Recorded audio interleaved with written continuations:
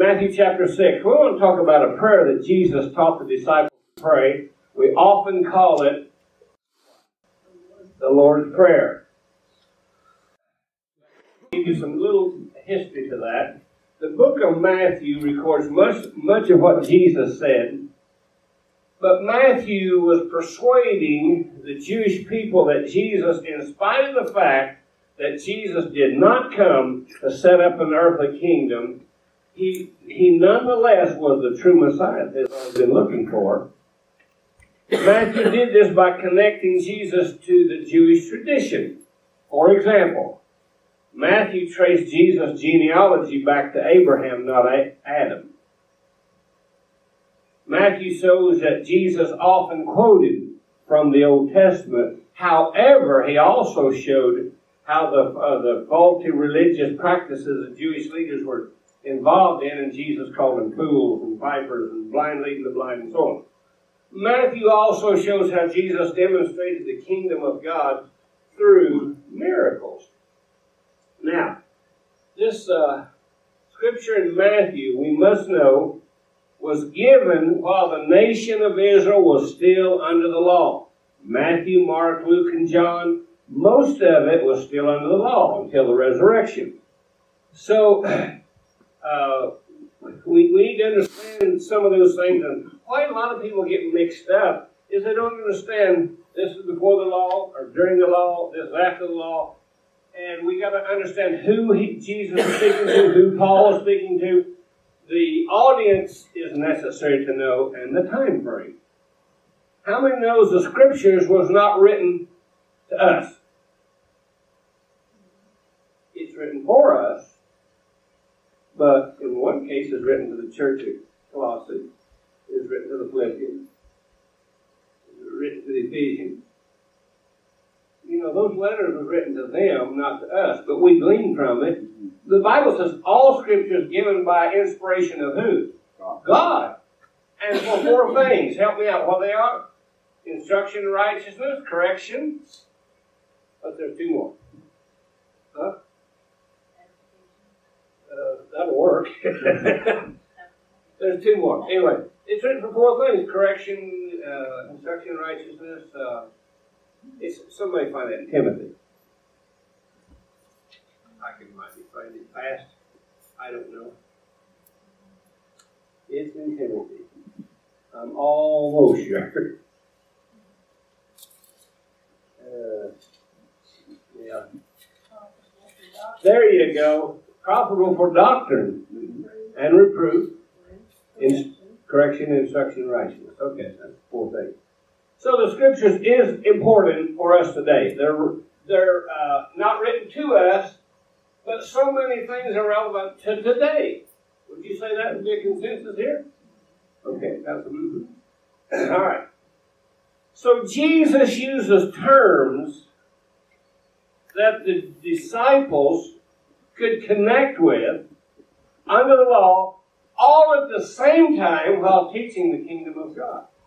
And remember, Peter, James, and John, they didn't live back in Moses' day. But some of those boys went to rabbinical school, and they were taught and supposed to have memorized the first 5 books of the Bible. So those traditions are handed down generation after generation and after generation. So these upstart disciples knew the story of the wilderness wanderings. They knew all of that. So Jesus uses things that they could connect with at the same time teaching the kingdom of God. There's always with everything God does, there's an overlapping. I'll give you a prime example that we can all identify with. What time of year is it right now? Winter. But March the 21st, 22nd, I don't know, it changes now. It used to be the 22nd or 21st. What's that? First day of spring? Sometimes it's still what? Winter. And when summer gets here, sometimes it's still springy. And when autumn gets here, sometimes it's still summer. So there's an overlapping. And it seems like there's that with everything God does. I'll give you another example. Martin Luther, he began to see some things that the Catholic Church didn't teach. So the Catholic Church had been teaching certain things for over 1,000 years. He left the Catholic Church and wrote his 95 reasons why he's leaving, but still did a lot of things that the Catholics did. Well, 200 years later, the Wesley brothers come along, and they start teaching, Martin Luther's teaching justification by faith, and the Wesley brothers start teaching sanctification. Well, that was different. So the Wesley brothers are now heretics. Got it? But Martin Luther was a heretic to the Catholics. 150 years after the Wesley brothers came along, there was the upstart of the Pentecostal revival in the early 1900s. Now the Pentecostals are the heretics. Now who's persecuting the Pentecostals? Those Methodist boys. 47 years later, we have the Latter Rain movement that God has moved in, and the Pentecostals are now the persecutors, and the Latter Rain people are the heretics. 1960s, we got the Charismatic movement. The Latter Rain is now the persecutors, and the Charismatic are the persecuted. It just goes on and on and on and on. So, Jesus, he's teaching them how to pray. They're under the law, but also teaching the kingdom of God at the same time. We get in that same dilemma. Sometimes we see a new truth that suddenly, as God's opened up to us, but we're living under an old truth that isn't so bad, but trying to bring forth the new truth at the same time, sometimes that's difficult. It's a tightrope. When the Methodists were preaching sanctification, justification by faith wasn't bad. It's wonderful. When the Pentecostals were teaching on the Holy Ghost, sanctification wasn't bad, but you moved on to something different, new. So, God is always doing that in the life of a believer. So, Jesus was introducing the disciples to a new way of life that was hard for them to accept. I'd like for Bill to go to Luke chapter 11, and we'll read the first 4 verses there, girl, before we get to Matthew. Luke 11.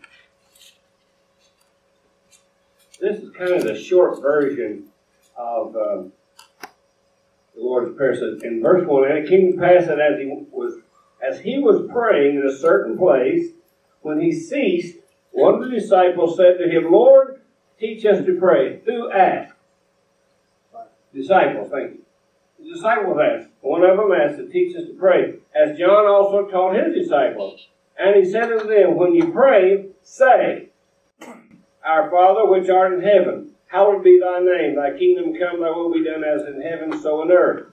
Give us this day our daily bread, and forgive us our sins, for we also forgive everyone that is indebted to us, or sinned against us. And lead us not into temptation, but deliver us from evil. All right. Go to Matthew chapter 6 now.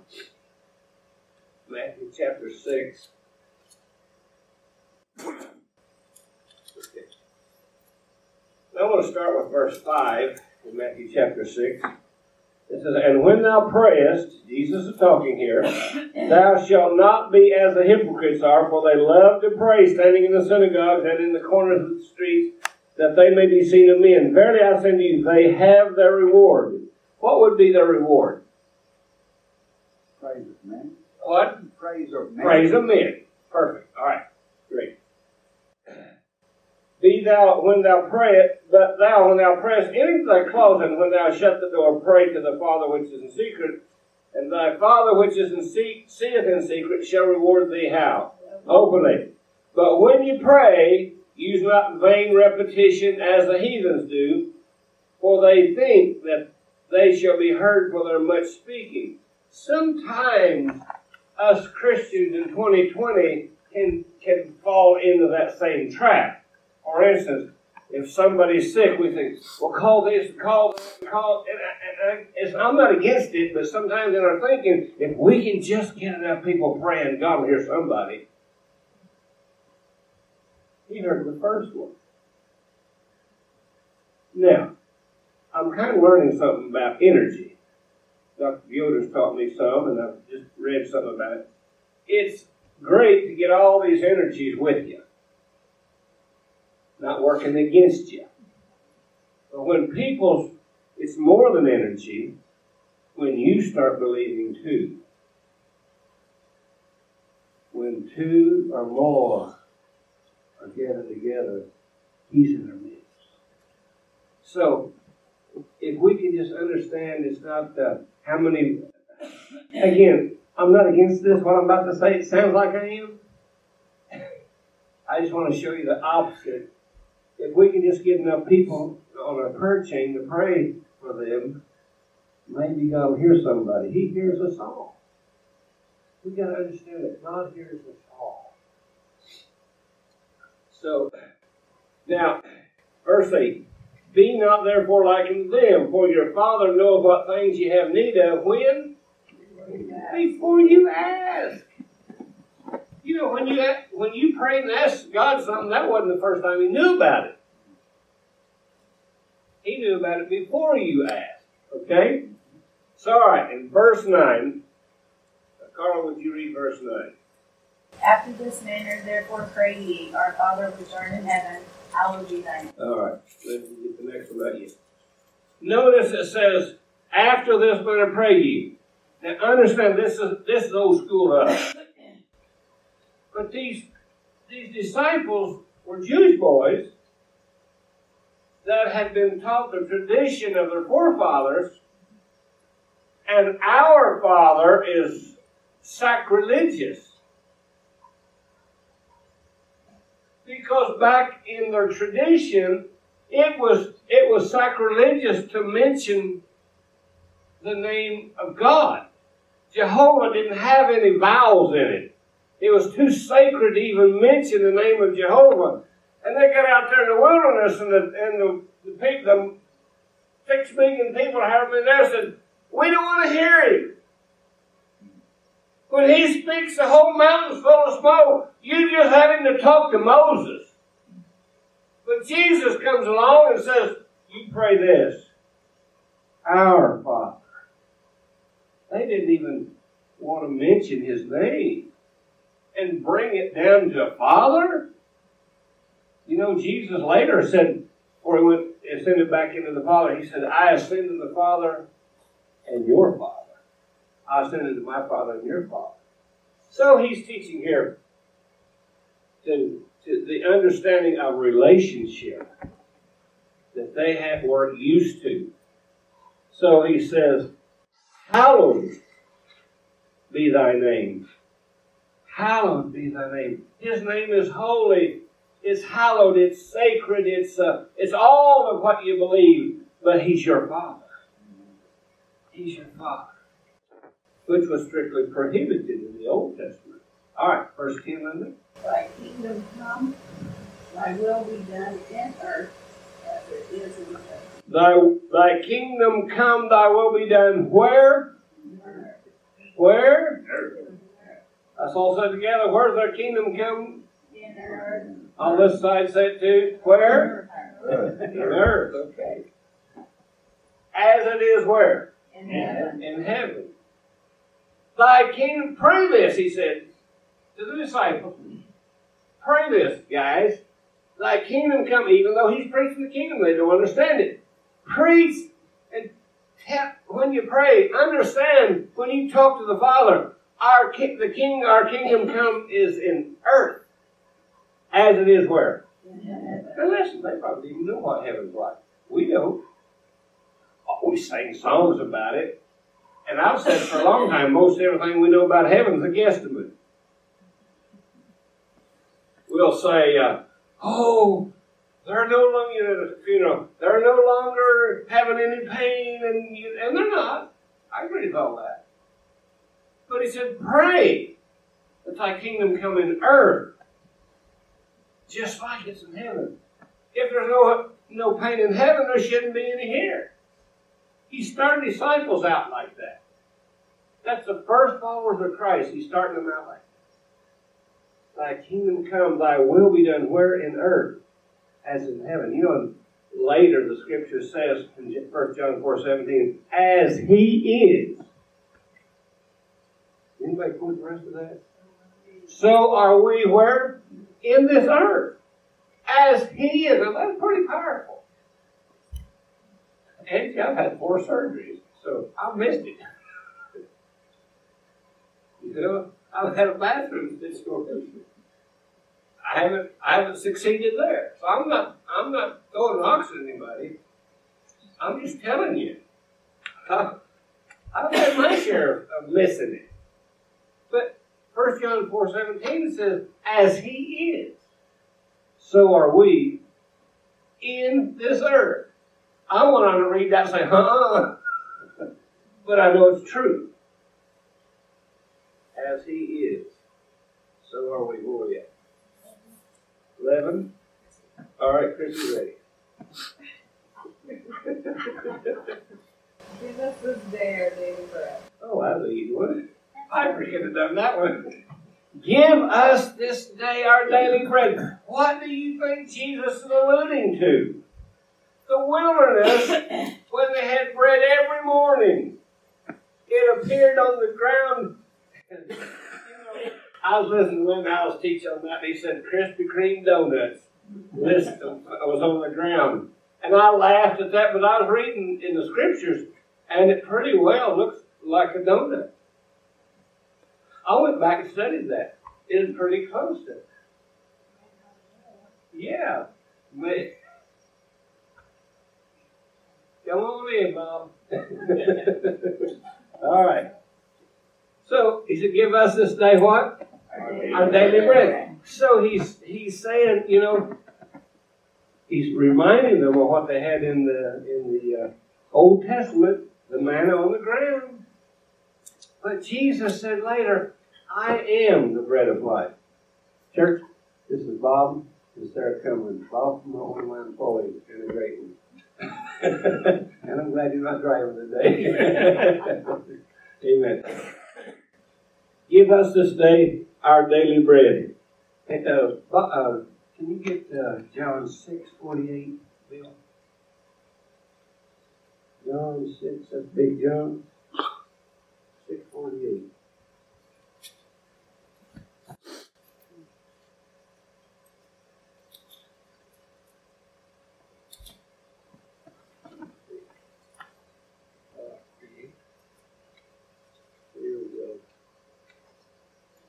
In 48th verse it says, I am the bread of life. And he says, your fathers did eat manna in the wilderness, and they are what? Dead. This is the bread which cometh down from heaven, that a man may eat thereof and not die. I am the living bread which cometh down from heaven. If any man eat of this bread, he shall live forever, and the bread that I'll give is my flesh, which I'll give for the life of the world. I was reading, I'm not going to read any more of that. But reading the rest of the scripture, Jesus says, saying, you've got to partake of me if you're going to have life. And I got to thinking about that, and I thought, he said, you've got to partake of me if you have life. And sometimes when we have communion, we just want members. We ought to go gather up all the prostitutes, pimps, alcoholics, as they come have communion with us. Unless you do this, you don't really have life. Maybe they'll learn something about true communion is really communing with the Father and enjoying and partaking of what He's already done for us. Are we done verse 12 yet? Okay, we've got verse 12. Piper, I give it to her, and she's too fast. Cheryl, you got it. Read it. I am not bread of life. No. Well, I'm mixed up. Oh, it's Bill. Go back to Matthew 6, Bill. And forgive us our debts, and we forgive our debtors. All right. Luke 11 says, I just read it a while ago, says, forgive us our sins as we forgive those who are indebted against us. So, Jesus, still under the law until the resurrection, he also said, let me back up. Let me preface it with this. How many believe when Jesus died on the cross, he died for everybody? He didn't leave anybody out. But he said this one time, if you don't forgive, your Father, which is in heaven, won't forgive you. Remember, that's still under the law, because under the law is an eye for an eye, tooth for a tooth, yada, yada, yada, okay? So he's really kind of reminding them how it was under the law, but another place Jesus said later, after the resurrection, he said, thou shalt love the Lord thy God with all thy heart, all thy soul, with all thy might. And he said, this is the first and great commandment. And the second commandment's like this. Thou shalt love thy neighbor as thyself. And then he said, on these two, hang all the law on the cross. So, Jesus is not contradicting himself. One's under the law, one's after the resurrection. The resurrection did change things. Peter came to Jesus and said, Lord, how often should I forgive? How about 7 times? He said, no, that'll work. I thought it was something interesting. Peter said, how often should I forgive my brother? I thought, if it's been an enemy, because Jesus said on the Sermon on the Mount, bless them that despitefully use you, and bless them that curse you, and and the church come around and said, but God will send them to hell, and he's telling us to bless them. So we have a contradictory here. Jesus said, bless them that curse you, and bless them that despitefully use you. And Peter goes to Jesus and how often should I forgive? 7 times? No, he said, how about 7 times 70? That's your brother. That's 490 times if I know my math. I don't think my brother could even do that much against me in one day. But it's not the numbers considered. It's just saying, just forgive. Just constantly forgive. How about verse 13? And lead us not into temptation, but deliver us from evil. For thine is the kingdom and the power and the glory forever. All right. The Message Bible says, keep us safe from ourselves. You see, God does not tempt, does he? James 1, do you have James 1, Bill? James 1, 13, 14. It should be on your deal. No man, there we go, thank you. No man can say when he's tempted, I'm tempted of God, for God cannot be tempted with evil. What's the last? Neither tempted he any man. Next verse. But every man is tempted when he's what? Drawn away with his own lust and enticed. I'm going to ask some some questions that may jar you a little bit. But sometimes that's the only way we think. Why would God say deliver us from evil? I'll tell you why. For thine is the kingdom and the power and the glory forever. Here we see Jesus teaching his disciples to pray while still under the law. My question is to you all, did anything change after the resurrection? And I want to ask you some questions here. Now, I'll give you an answer to them afterward, but just think. Is it necessary to pray? Don't answer me. Just think. Because I want to give you some hairy questions here. This is from Brother Mike chapter 1 now. I'm not putting it on you. I asked myself, do I really have a devil problem when Jesus said all power is given me in heaven and earth? He didn't say, I have half of it, and the devil has half. He didn't say, I got a little bit back after the death, burial, and resurrection. I got a little bit of that. Got it back from the devil. Or he didn't say, I got 2/3 of it, and the devil still got a third. He didn't say that either. He said, all power is given to me in heaven and earth. This is what I declare to myself. I don't have a devil problem. I have a problem believing God.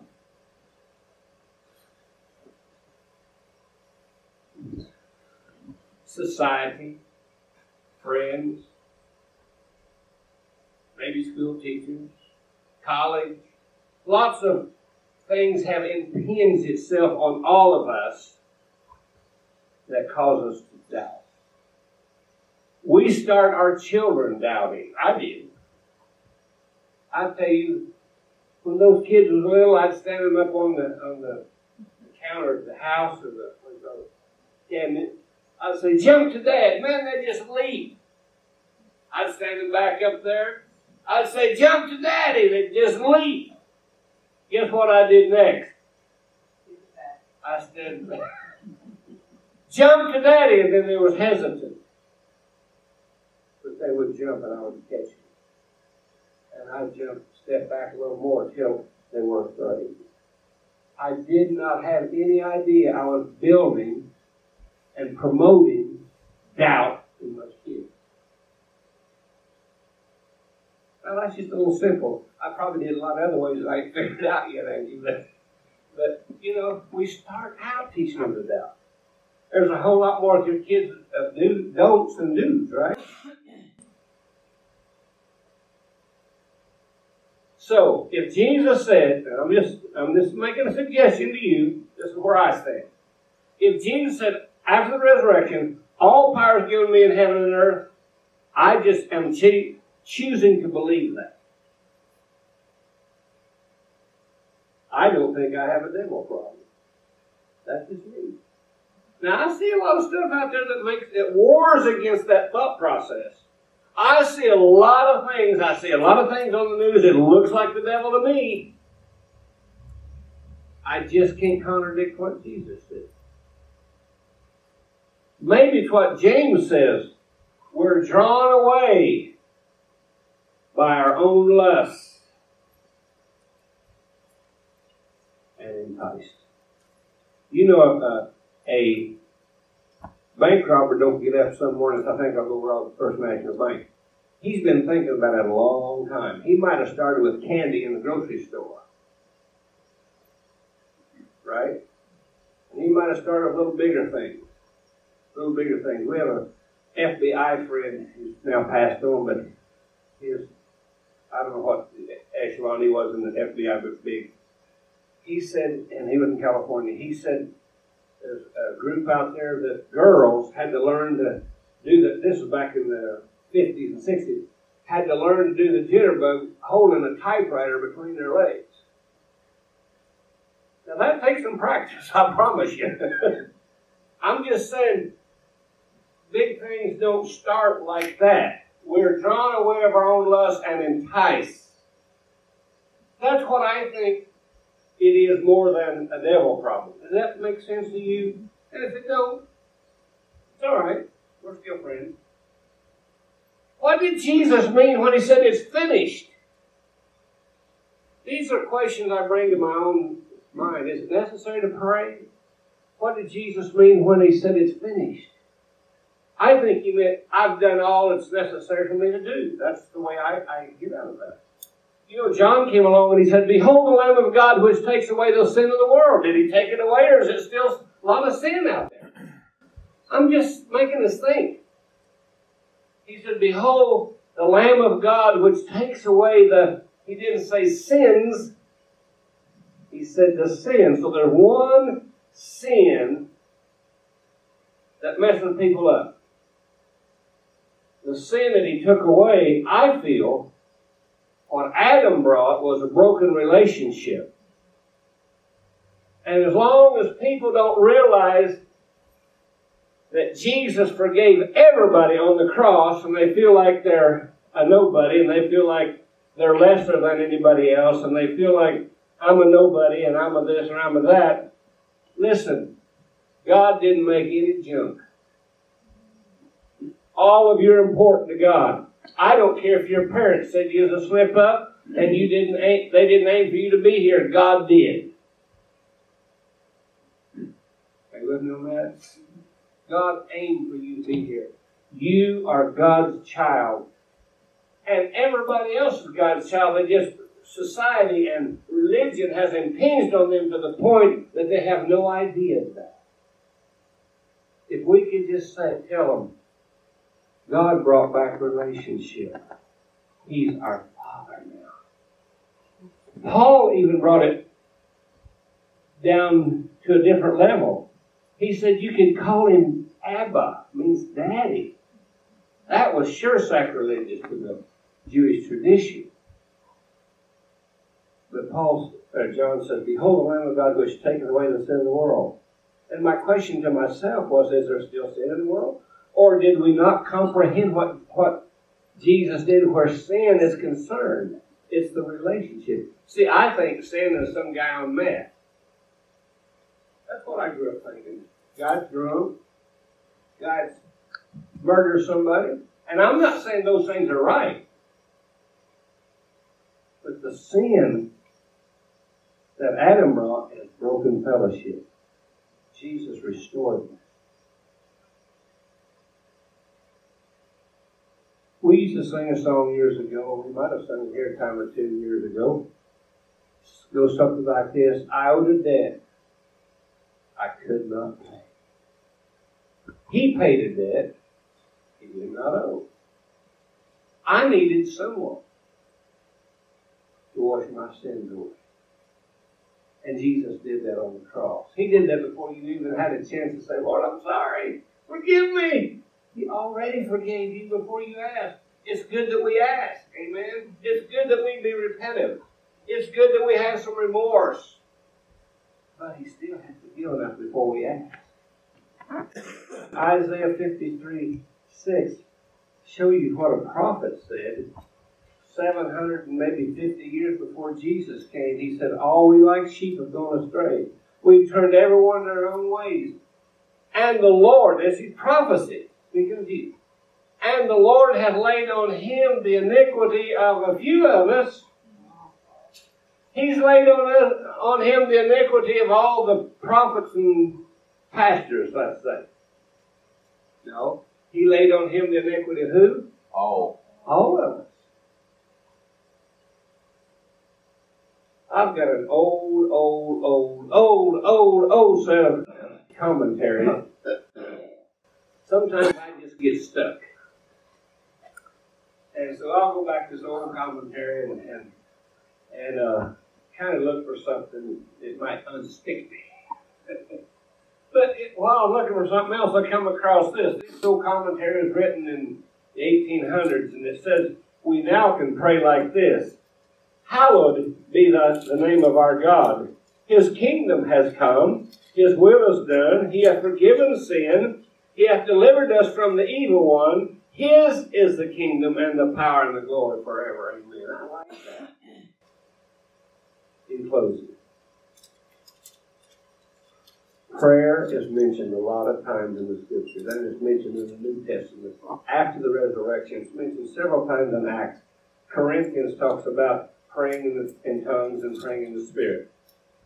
Paul said to the church in Colossae that he did not cease to pray for them. But I won't be able to find James 5:13-18, if you could. James 5.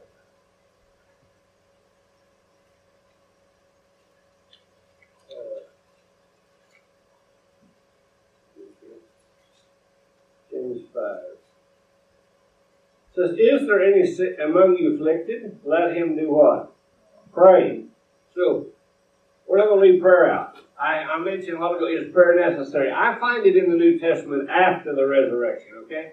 Is there any among you afflicted? Let him pray. Is any married? Let him. Dave said a while ago, let him. 2 sing psalms. Is any sick among you? Let him call for the elders of the church and let them do what? Pray over him, anointing him with oil. Verse 15.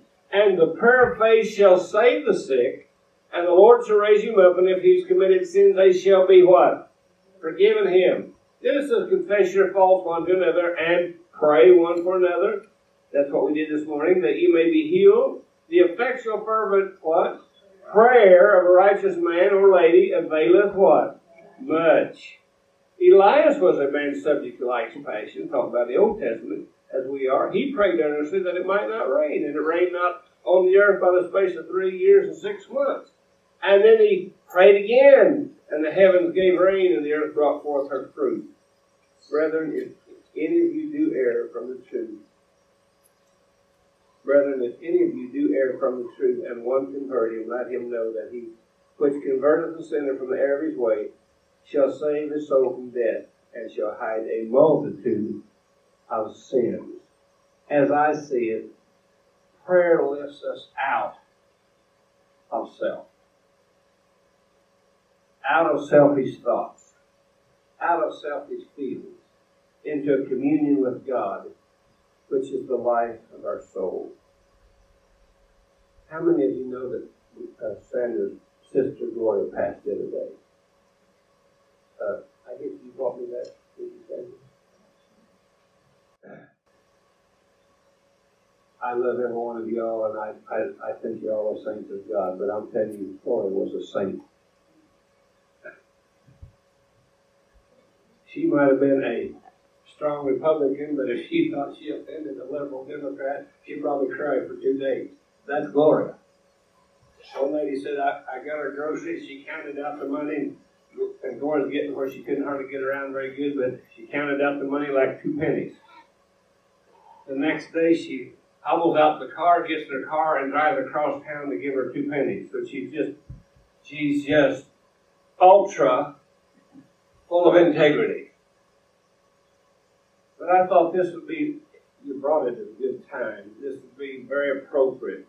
I'm going to read her prayer list. Now, every morning she spent 2 hours in prayer. This is what she covered. Now, you won't know a lot of these names, but I'm going to mention them anyway. Her prayer list started, number 1, nation and leaders, President Trump and family, and Israel. She gives scriptures for that. Number 2, her pastor, his wife and family, and anointing. Missions and mission budget. Holy Ghost and fire for God revival that cannot be quenched in Europe, Asia, Africa, all the islands of the world, Australia, Antarctica, North Pole, North Central, and South America. Then she's got here, watch and pray with the scripture where that's found. She mentions Lois and Dennis, Chris, Tiffany, Nathan and Abigail, Tina, Andy, Jake, Sam and Jaden, Darwin, Debbie, Anita and families, Hipton, Coolies, and Evan Lund, Linda Ives, Kay and Jim Bob McPherson, Lauren, Kathy and their family, Tommy, Jill, Sam, Christy, Whitney and their families, the Bobbitts, Stacy, Stephen, Lynette, Arlene and family, Frank Brooks. Frank Brooks was a little boy in our church, now pastors a church in that area. The Frank Brooks and family, Carla Weininger, victims of human trafficking, Nancy Wisdom and the prison ministry, Rhonda's sister, mother, and aunt, Rhonda and Christy Barnes and family, Reed and Dennis, Sarah and boy, Robert, Sister Smith, Jimmy, Sonia, Erica, and John, Rochelle, Tiffany, and Dustin, the Crump family, yay, Sandra, Tara, AJ, Elizabeth, the Kenneth Copeland Ministries, Wings of Eagles, Joyce Myers, Franklin Graham Ministries, Minnie Hymn Ministries, Willie, Nicole and family and ministry, Mary and her family, Sandy Ball, Brother and Sister Bartle, Billy and Lisa Miller, Mike and Lisa Smith, Diane and her family, the Cobles, these are aunts and the Cobles, the Suttons, the Gockley's, the Wallaces, Matt and Lori Crouch, the Holocaust survivors, Doris Hedrick at church, and the Doris that I met at Camp Meeting. These are people that she prayed for every day. You know, sometimes when people say, I'll be praying for you, that means I'll think about you while I'm taking the kids to school. Lord, pray. There's some people in this world, when you say, would you pray for me, means when they get home, they'll kneel at their couch or their bed and they'll pray. It's almost a forgotten art for people to pray. Just think about it. To pray. Sometimes that can be intercession. She had the Crow family. That's me and my kids. She didn't even know what we go through or don't go through, but she prayed for us. And that's just the list she prayed for. Then as the Holy Spirit brought up names, she prayed for them too.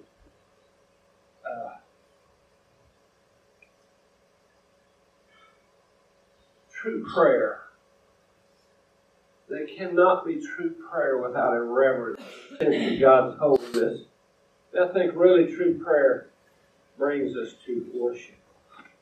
The more we pray, it doesn't get God's attention more, but it brings a more of a reality in us that God's kingdom is really in us.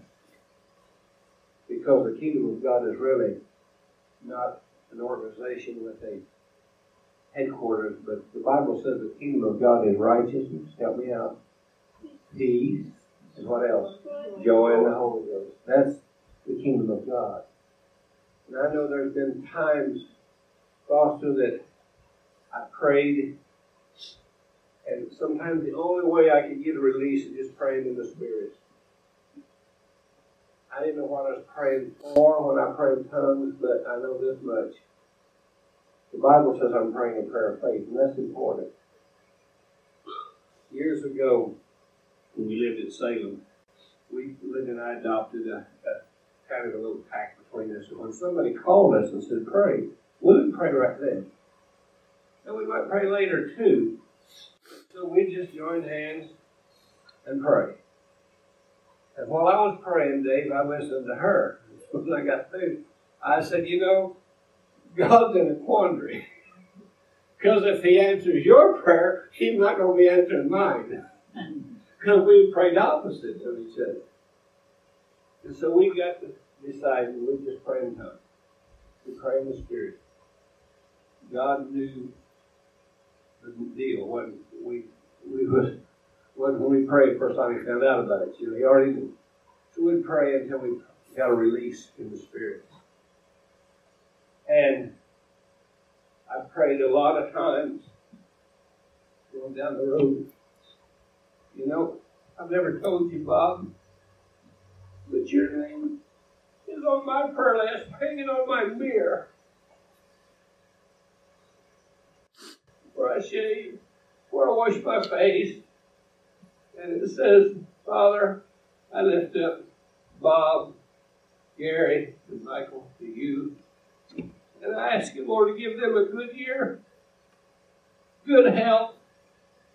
And I thank you, Lord, they're going to make wise decisions concerning our trucks. And they do. I trust them. But Bob said, I need new tires. Well, did you measure? No. I trust him. I know he knows. Right? He'll say, hey, we're going to need new tires in about 10 more thousand miles. That prepares me. You know? And I appreciate that. So, we do call your name out. We don't leave you out, Sarah. Just keep making them good cookies. I'll tell you that woman can bake. Now, let me tell you. She brought us so much candy stuff at Christmas, and Linda just went around looking at the boxes. She said, what we got her for Christmas was less than she spent on the boxes these things come in. Oh, my goodness. And Linda's mom knows that Sarah could bake good. She says, Linda, she said, did that lady make you any more fudge? Linda said, yeah, I'm making some. But prayer is so important to us. sometimes people praise, "Thy will be done," is a cop-out for prayer. Now, I think it's good. And I'm going to say something about this. Sometimes people don't want to pray and just say, "Lord, do whatever your will is." Well, my thing is, go to the will book. That's the Bible. See what His will said. And then pray that. Now, let me say this. Here's two things He said in the Scripture. A lot more, but I'm just going to bring out two things. In Isaiah 53:5, He said, what? Everybody tell me. Go in. He said, well, by the stripes of Jesus we're healed. We are healed. In 1 Peter 2:24 it says, and with His stripes we were healed. So pray those things. Now, here's my take on doctors. If you go to the doctor for treatment, is not working against that. That helps your faith. Okay? If you need to go to the doctor for treatment, go. But don't throw these things out. Just keep saying, "Thank the Lord. Healing's working in me." We say healing's working in Kathy all the time she took treatment. We didn't let treatment, "Oh, well, you're just throwing that away." No. God's the healer. They can remove something, but still God's the healer. So we just kept praying for Kathy. Thank the Lord for healing. Thank God for healing. Thank God healing's working in her. Amen. Father, we just thank You for a great listening audience today that took time to listen. Hopefully, Lord, we said something that stirred their heart, that helped them to realize prayer is necessary after the resurrection. It is important to pray. It is important to intercede for people. I thank You, Lord. Even though You taught the disciples something under the law, You still showed them after the law how to work, how to pray, what to do. Thank You, Lord. I just appreciate Your work.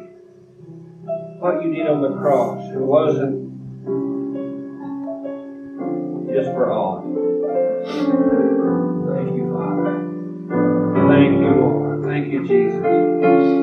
Lord, we just praise You and thank You, Father, for all that You've already done, what You're doing, and what You're going to do. And all those that are out today because of various situations, we lift them up to You. We lift them up to You. In the name of Jesus. Thank You, Jesus. Thank You, Jesus. Praise God.